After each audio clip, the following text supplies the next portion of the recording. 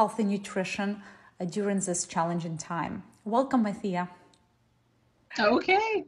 Hi, I'm Mathea Ford, registered dietitian, licensed dietitian, and I have been working as a registered dietitian for over 22 years, and I have over 15 books about kidney disease on Amazon that you can find. I have a website, renaldiethq.com, and I've been working specifically with kidney disease for the last probably 6 or 7 years, and I've learned a great deal about kidney disease. But as a dietitian today, I want to talk to you about the diet for chronic kidney disease. So there's a couple different stages for kidney disease that you might have that has a little bit different diet. So there's pre-dialysis, before you start dialysis, CKD stage 3, stage 4, where you're going to focus on eating a variety of foods, still eating a healthy diet, but having a lower protein and a lower sodium intake, and watching potassium and phosphorus if necessary. So when I say if necessary, what I really mean is if your doctor has told you that your elevated levels of blood in your blood are potassium or phosphorus and you need to reduce those. A lot of times when people get diagnosed with kidney disease, they'll be given a list of foods that is high in potassium and they think that's what they need to restrict. And that is kind of the old thinking. Whereas the current research evidence base is that you need to eat lower protein, lower sodium, and then if you have elevated potassium, then you should try to limit those higher potassium foods. I'm going to talk a little bit about potassium and phosphorus in a minute, but I want you to be aware that your main job when you have pre-dialysis is to manage your related conditions, eat a variety of food, and eat a little bit lower protein and sodium, and I'm going to get into exactly what that amount is in a minute. If you have dialysis, if you're on dialysis, a lot of times you're going to a center. You may have there's a few different types of dialysis. There's in-center, there's home dialysis, there's peritoneal dialysis.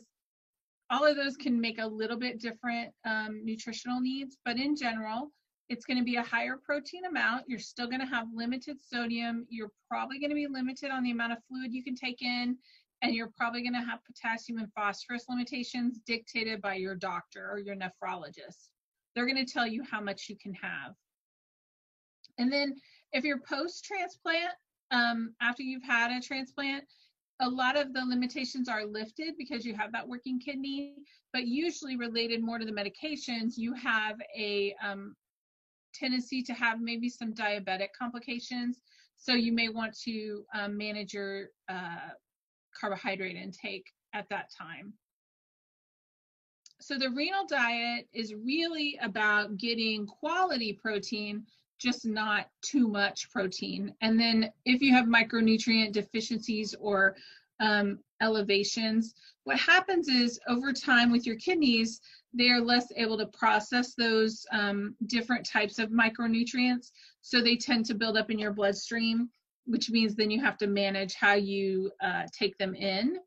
But for the most part, you start with sodium, which helps with blood pressure and lowering your protein. Protein in your body is like a waste product in your body. Once we use it for all those different hormones and nutrients in our body, building cells, our body takes what's left over from that and makes a waste product, and our kidneys take that out of our blood. What happens when your kidneys have reduced functionality is they're not able to remove that as easily. So let me get into some of the specifics of the diet. When you're talking about protein, one of the things for hemodialysis or peritoneal dialysis is that you need a higher amount of a higher quality protein, which is usually 1.2 to 1.3 grams of protein per kilogram of body weight. So here in the US, we tend to weigh by pounds. In the UK, you may weigh by kilos or stones. Whatever it takes to convert that. In the United States, 1 kilogram is equal to 2.2 pounds of body weight. So I do easy math. So 220-pound person would be 100 kilos, and they would need 120 to 130 grams of protein per day if they were on dialysis. Now, I have a notation here to make about half of your protein daily from high biological value protein. Those are animal products, They can be eggs, they can be meat, fish. And if you're vegan or vegetarian, you just want to try to make sure you're getting higher quality beans, legumes, nuts, those types of things. But if you're not vegetarian, then you just want to make sure that you're getting the best high quality protein. You don't want to get all of your protein from like grains, because those aren't necessarily complete and going to give you all the amino acids that you need. So you want to make sure that you're getting that complete, healthy, high biological value protein. Just means that your body can digest that easily. CKD stage 3 and 4, which is pre-dialysis, I want to encourage you that you should not eliminate all protein to try to slow down your progression to end-stage renal disease. It is a limited diet. It does have less protein, but your body needs that protein as building blocks of cells and hormones, and it does a lot of other things in your body. And you're actually putting yourself in a worse nutritional condition as you progress to kidney disease, as you progress to dialysis, if you're nutrient depleted by not having enough protein.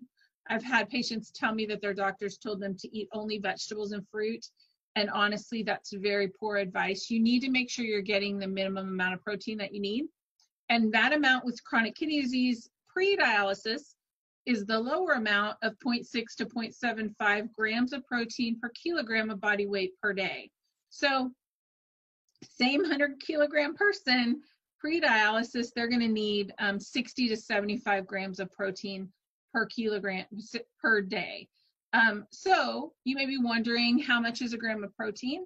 And what I would tell you is that in general, 1 egg or 1 ounce of meat or fish contains 7 grams of protein. 1 cup of milk contains 7 grams of protein. So if you're allowed 70 grams per day, that would be 10 ounces of meat. Now, you do get protein intake from other products. So again, grains, some fruits, some different beans, legumes, milk.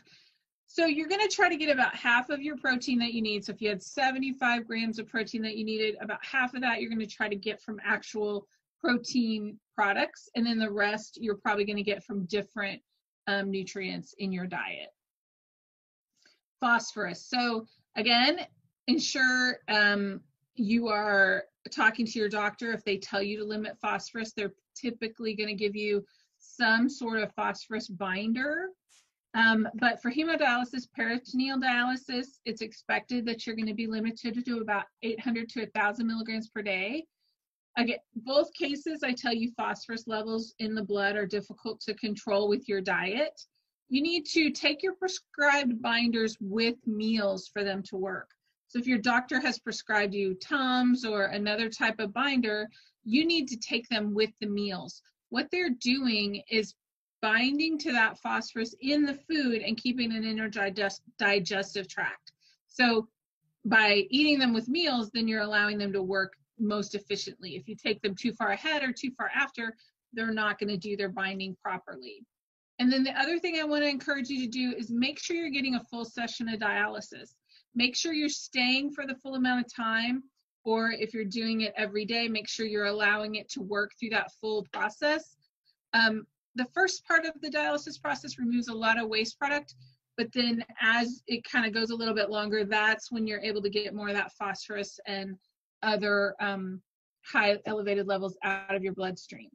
And then for stage 3 and stage 4 and beyond, you would limit it if you were told by your doctor to limit it. But the important thing to know is that when you decrease your protein intake, say, you decrease down to the 60 grams per day, protein kind of comes with phosphorus. They're kind of married together. So when you decrease your protein intake, then you're decreasing your amount of phosphorus just naturally. So it typically is not a need to restrict until you get really close to stage 5. And again, phosphorus levels in the blood are difficult to control with just diet alone. So if you have elevated levels, typically you're going to need to take a binder. So potassium. Potassium is a huge one because everybody wants to start with this one, and really start with protein and sodium. If I can say that one more time, I will. Start with protein and sodium. Do not start with potassium. Potassium should only be restricted if your labs show that you're elevated. For hemodialysis, peritoneal dialysis, typically based on labs, and if they have high levels, then 2,400 milligrams or less per day. You need to ask your doctor at all times, are there medications that might affect this? There are certain medications, diuretics, blood pressure medicines, that might affect your potassium levels. So you need to ask your doctor as you see your potassium level elevating, if it's getting close to that edge, ask them, are there medications that are going to affect that level? And if so, is there a better choice that doesn't affect this? Because there are different choices, but that's definitely a discussion you should have with your doctor. And don't restrict your labs unless you have high potassium. Don't restrict your potassium unless your labs show they're high. So healthy eating. A lot of people tell me when they get put on this diet that all of a sudden all the healthy eating that they've been told to do goes out the window. And I used to agree with them, but actually with these new guidelines, you still should eat a variety of healthy foods, fruits and vegetables for as long as you can and not restrict. The main things, again, sodium and potassium. So I want to talk, sodium and protein. Sorry about that. So I want to go through some thoughts related to this home, isolation that we're doing. And a lot of people might be using a lot of canned foods or non-perishables. So some tips that I have for you there are to look for the lower sodium options. And if you don't get a low sodium option, rinse canned vegetables and that will lower the sodium. So you pour out the liquid and then you rinse them off and you use fresh water. With that, that'll lower the sodium significantly. Eat a variety of fruits and vegetables. So try to get green and yellow and red, all those different colors. If you're eating canned fruit, make sure that it's packed in 100% juice or a light syrup. You don't want the heavy syrup that's very sugary. You can make your own broth for a lower sodium option. And later on, I'm going to tell you that you can cook a whole chicken and then peel all the meat off of it. Sorry, I jumped ahead a little bit. But you can use that bone, that carcass of the chicken, to make chicken broth that is excellent for you to use to make some soups. Using dry pasta or rice in meals to extend the portion without adding more protein. Dry pasta and rice have like 3 grams of protein per serving versus meat having 7 grams of protein per ounce. So if you want to make more volume in your meal, which when I grew up, my mother did this, you put more pasta or more rice in that so you have the volume of the food on the plate, or when you eat, you feel fuller, but you're not adding that protein. And then beans can be a good source of low fat and high fiber protein. And you do absorb less phosphorus from beans. I'm going to talk about that in a minute.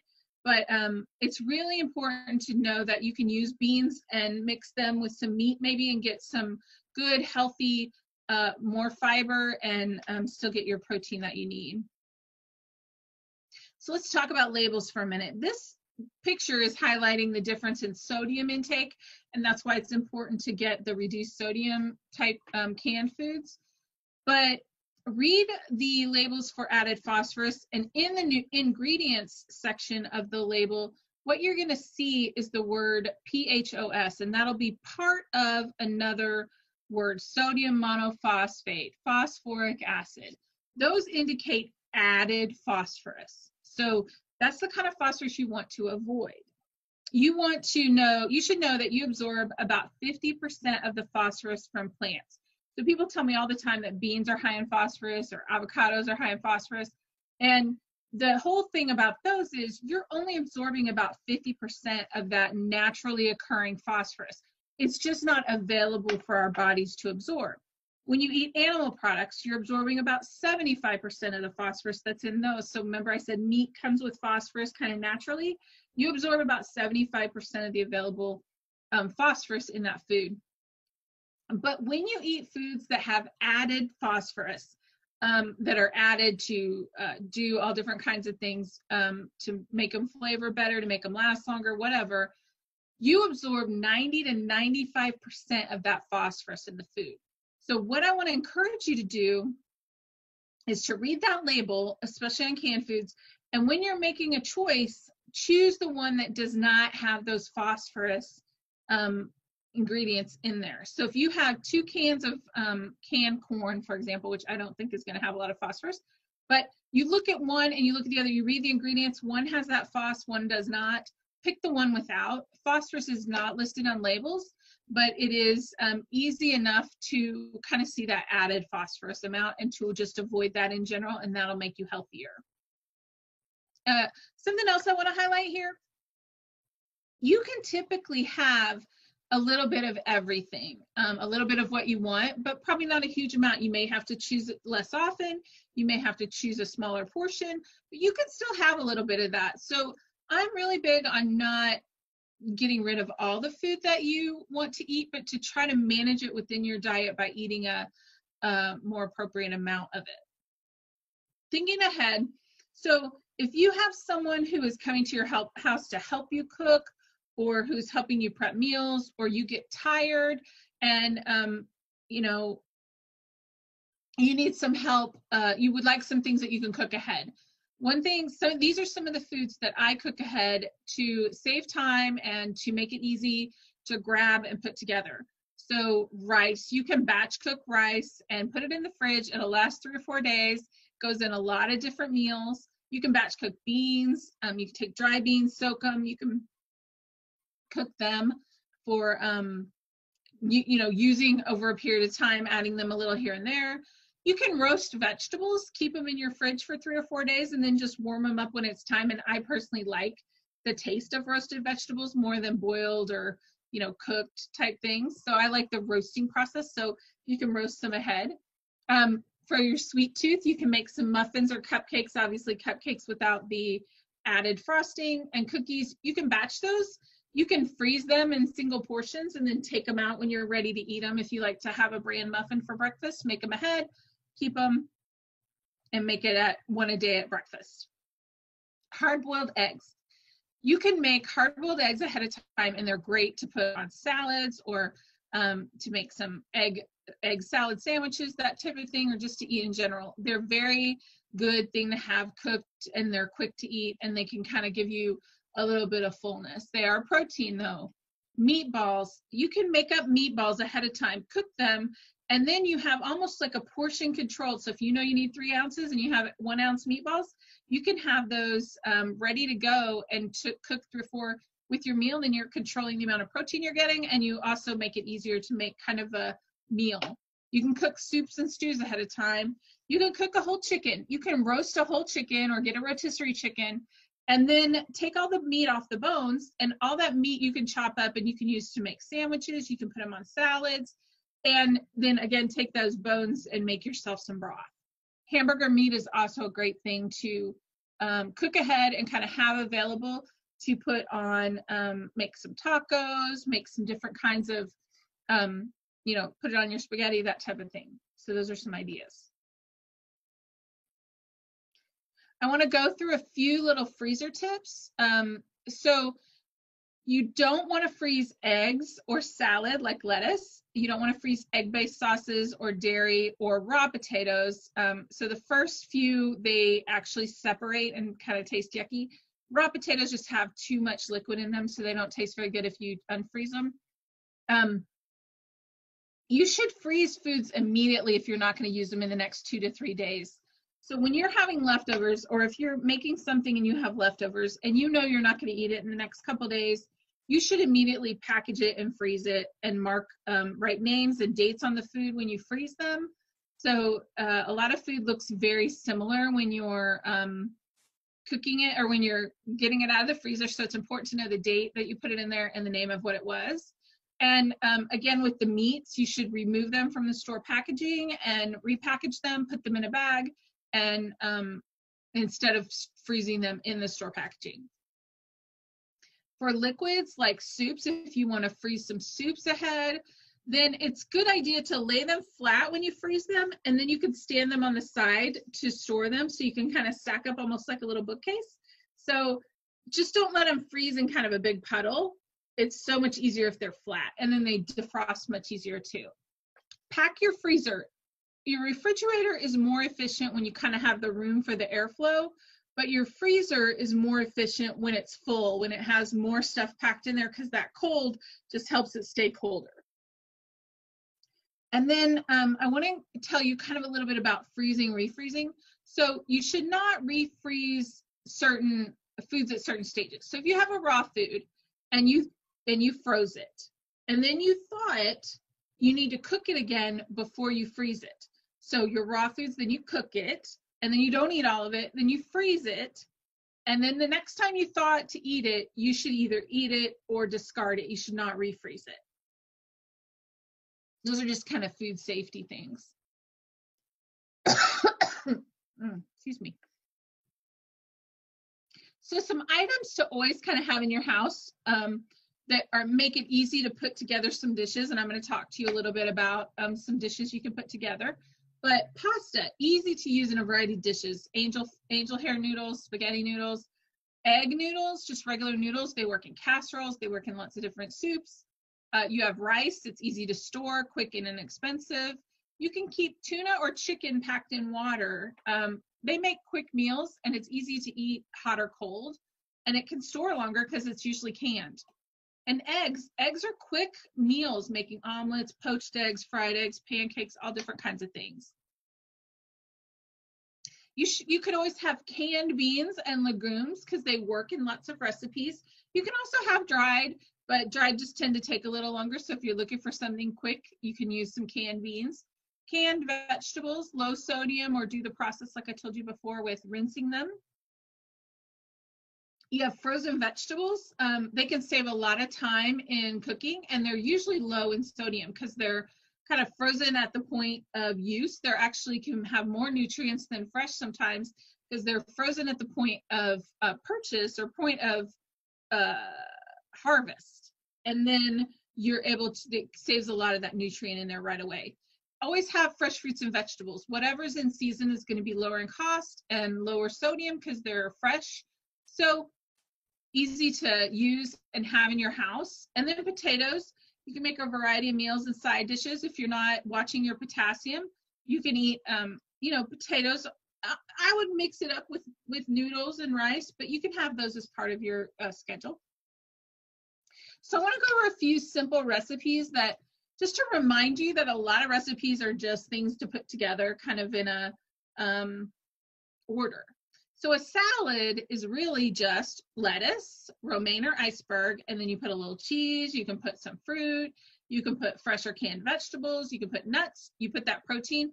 So that chicken that you peeled off the whole chicken that you cooked, or a rotisserie, you can dice it up, you can put it on a salad, you can put beef on a salad, turkey, you can use beans, and then do some sort of oil and vinegar dressing or a mixture of oil and vinegar with some herbs. But it's really simple to make a salad. So if you keep, fresh lettuce, then you can easily make up a salad that's good for you and tastes good. I want to remind you that omelets are really good meals regardless of the time of day.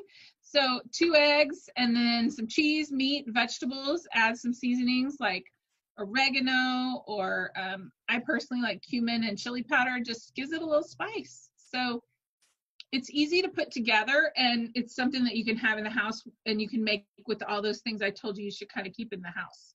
Again, if you don't like any of these things, or you want to get a little less protein or a little less something else, you can adjust them to not use, but the base of your item, the omelet is the eggs, or the salad is the lettuce, is always the same. So then you add these other things, it makes a good meal. And a quick casserole. So in general, casseroles are nice to make for groups of people, or even just to eat over a few days. And you can use a 9 by 13 inch dish, and it takes 1 to 1.5 protein, 1 to 1.5 pounds of protein, 3 to 4 cups cooked vegetables, 2 cups of starchy vegetables or grains, some liquid, a little bit of topping. You mix it together, you add the topping, you bake it 350 degrees for 30 to 45 minutes. If you want to make these ahead, you can put them in a 9 by 13 dish, mix them all up, and then put a liner in the dish, put the casserole in the dish, freeze it, and then take it out of the dish and put that in a baggie. And then you have your dish to use, but then when you're ready to cook, it just fits right in the dish and you cook it in the oven.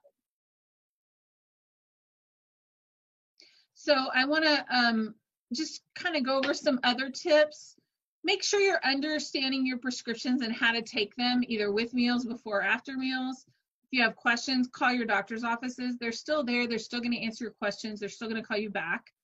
Manage your related conditions as well as you can. Try to control your diabetes and your blood pressure. If doing certain things, I know Elizabeth's going to talk about reducing your stress, but sometimes your stress, reducing that can help lower your blood pressure, help control your blood sugar. Follow low sodium diet. Don't use salt substitutes. Usually, if it's a white salt substitute, it's potassium chloride, which is something you don't want to add a whole bunch of to your diet. I want you to focus on eating a variety of foods. I see too many people severely restricting, cutting back the variety of foods and not eating enough calories. Maybe you're afraid of eating fat. You've heard fat is bad for you, but you can eat the healthy fats like olive oil and the avocados. Those are healthy fats. Those are good for you. People not eating enough protein, either on dialysis, they're not getting enough because there's a larger amount they need to eat, or they're worried pre-dialysis that they shouldn't eat protein. All of those, you need to know how much protein you should eat and then try to get to that amount.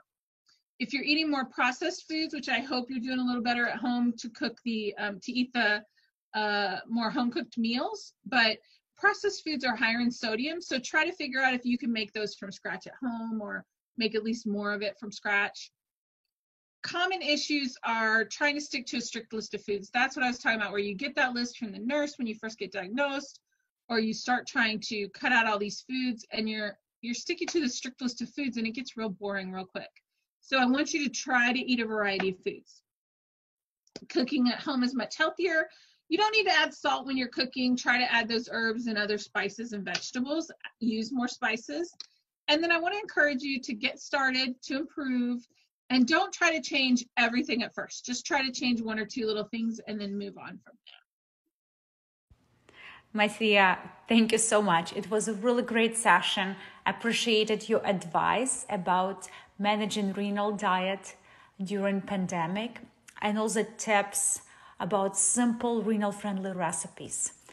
I'm really looking forward to try some of those,